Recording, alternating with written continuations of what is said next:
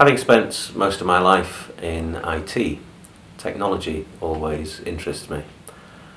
It needs to be fit for purpose. We've got three different technologies in front of us. The first one is a micro display, which is in the corner of these snow goggles used for either snowboarding or skiing. It provides information about your speed and everything else.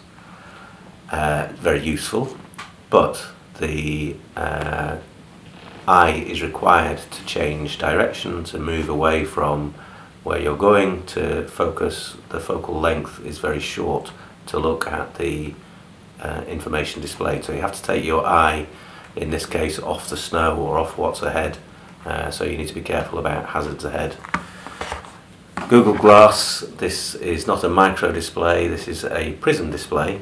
Again, you need to take your eye away from wherever you're travelling, whether you're walking or whatever, to focus on the information.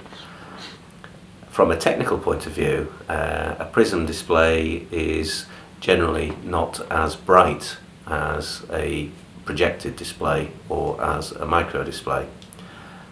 Useful for the purpose for which it was designed, but I would not use it as a motorcyclist whilst I was out riding.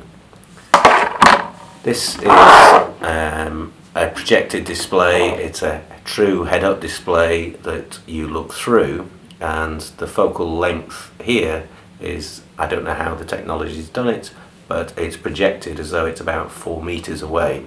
So you don't need to take your eyes to look down, as in both of these instances you're looking straight through and you don't change your focal length. The technology is used for aviation, for fighter pilots in the military. It's also used in top-of-the-range cars like BMW. So the design has already been carried out, the testing has already been carried out, and it's been proven. The head-up display is much better and fit for purpose for the use of motorcycling. This will be my option.